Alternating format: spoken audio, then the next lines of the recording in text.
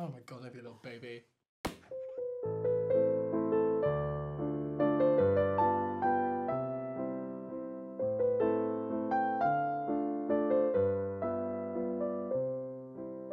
My next guest is an author, drag queen, chanteuse, and the most talented person I know, Tom Rasmussen. Oh, what an Cheers, accolade! I baby. love cheers, and that's gossip. I think that not only are you one of the most phenomenal writers that I know, and I said the most talented person I know, I think you have such a wonderful, expansive, beautiful view of love and sex and shame and romance. And a lot of that you have put into your first debut offering. Obsessed. J'adore, it goes with the set and the champagne. Diary of a Drag Queen, again, available wherever good books are sold. This absolutely blew me away.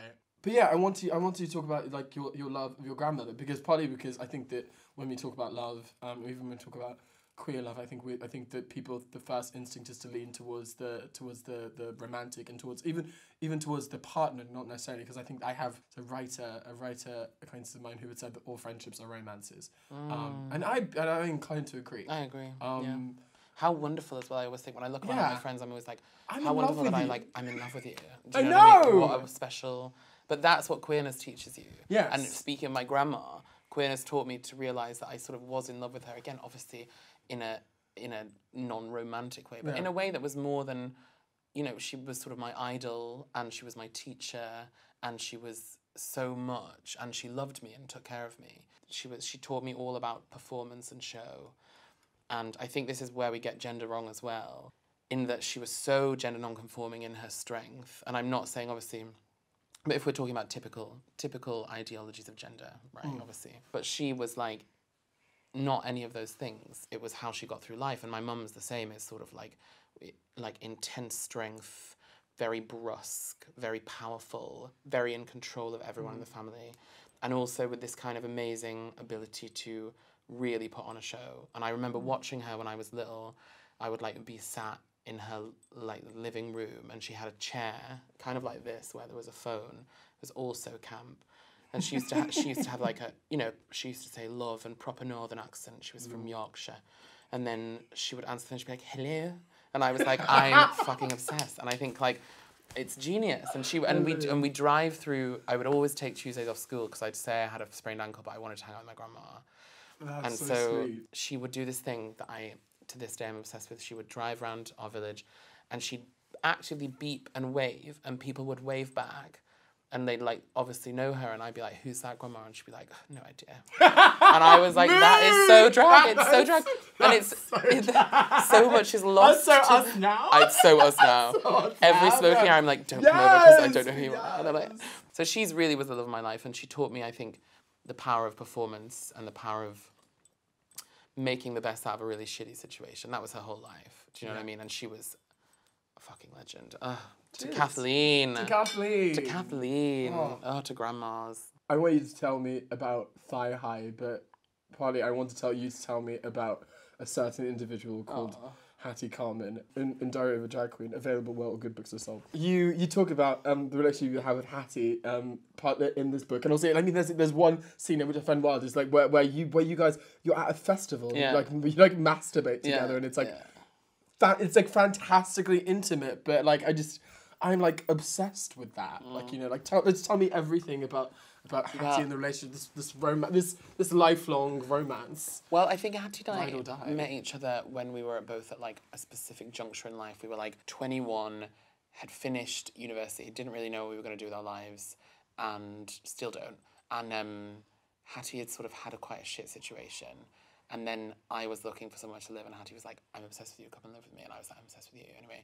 So we'd always been on each other's periphery for a while. Yeah. And then it was like that, I think that friendship was like the most mind-altering, the most psychologically changing friendship I've ever had. We both still are like, are we in love with each other? Like, we are. And we've really, again, through a very queer lens, allowed ourselves to like reach a place where we're like comfortable with what our confusing feelings are for each other. But like, you know, in a really crude way, she was definitely the first woman, not that I'd ever sexually desired, but that I'd ever allowed myself to imagine. Because I think when I was growing up, coming out as gay so young, you have to constantly refute the idea of being with a woman. Yes. And what it does produce in a lot of gay Misogyny. people, including me, is misogyny. So Hattie was the first person, A, to call that out in me, and B, to... And I called a lot out in her, we called a lot out in each other, we have a lot more calling out to do in each other, but it was just, I'd never experienced someone who thought like Hattie, which was like completely naturally. So, you're here today as Tom, but there is another incredibly formative, very bold character. Heiress, author of War and Peace. Like, I mean, the list goes on and on. She's done everything and she's seen everything. And done everyone. And done Yeah. Tell me about Crystal. Obsessed. Well, so Crystal is my drag character, or really, character feels wrong, just sort of... Extension. She's like... Extension, but again, extension feels wrong. It's so like... She feels like a really distinct person from me, and I think that's because of like how I set her up when I was young. So when I was young... she became sort of like the totem, if you will, for all the things that I couldn't be. So she was like rich, international. I'd never left the country. I'd never left my hometown. She was, you know, powerful, beautiful, knowledgeable, wise. And I was sort of like terrified, local, spotty, you know. And again, all of those things are really things that I've learned to value about my life or my upbringing or whatever. But she was completely... like a saviour. The ultimate love of my life is this person that is not me. And it really sounds stupid because she came from me, but like she's a complete separate creation to me. And I cannot be her. If you asked me to do a Cristana, I couldn't. I mean, I probably fucking could. No. But it wouldn't be the same energy or command. I have the same partition in my head because obviously I sound like this now. I have this very British accent. But I sometimes switch between when, like, if my sister or my mother or my dad calls me on the phone, my housemates, I switch to the thickest Nigerian accent you ever heard. But I can't summon it at will.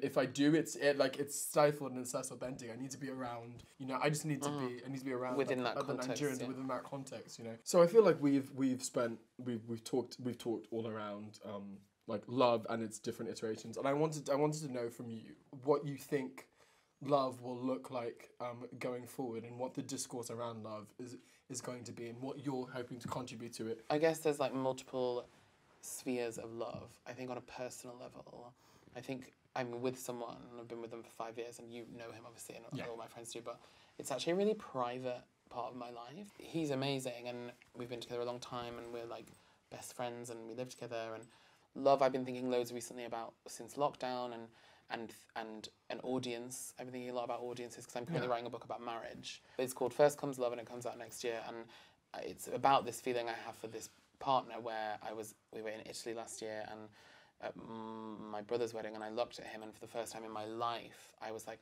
I want to marry someone. And then I was harkened back to these feelings I had, but in a real way, and I was harkened back to these feelings I had as a teenager where I was obsessed with marriage, like obsessed with wedding films, obsessed with... I had a box. Did you have a folder? I had a box. I had a folder on my laptop where I collected. Right. Oh my god. And it was literally like a cut of lace. It was so trash. But I believe. And then moving into a really queer circle, you begin to understand that, like, as an intellectual idea, like structure, the state, and power, and like having the state legitimize that, and I feel like you have all of that, which is it's like that against equality, the against equality framework. You know, like, why are we assimilating? Why are we doing all of this? And then you end up, I feel like when you end up stranded between those 2 points of discourse where you're either like love wins, or you're like fuck love, fuck marriage, burn this institution to the ground, like. And so that's the thing. And then, so the question I'm asking with this book is, can you have an intellectual or a political belief and an emotional difference to that belief? And how do you marry the two? I'm saying that we're in many ways contradictory, and there's things that you shouldn't be contradictory on, but there are things that we are contradictory about. And this is what I'm trying to discuss in this book, basically with my own love life, which is like, I believe marriage to be trash as a system because of its history, because of its like gendered basis, because of the things it's allowed to justify through history and currently. But I'm also being like, I desperately want it. I want in. And what does that mean? And I think it's really normative, but I want in. And my two biggest fears are loneliness and normality, but they don't go hand in hand. So this is all the things I'm asking. It feels weird to have to really want to tend towards the normal when all you've done for the last decade is fire against it. Yeah. You know, so this is something I'm trying to work out. God, in terms of love as a like population, I just hope there's more of it. I think there needs to be more of it. I think, my God, I think a lot of things need to burn down, and then I think there needs to be a lot more love, basically. I often think that everything that isn't love is the obstacle. That's such... Oh, Tam, that's beautiful. So Tom's next book, First Comes Love, will be out with Bloomsbury in the summer of 2021. But if you are itching to read more of their incredible musings, Diary of a Drag Queen is out right now with Penguin in both hardback and paperback, and it's a phenomenal book. One in which Marina and the Diamonds, called So Human and Sweet and Rude. It's a wonderful book. I love you very much. I love you too. But yeah. And that's gossip. That's gossip, sis. We need to stop that, actually. Yeah, actually. Cheers. And that's gossip. That's it.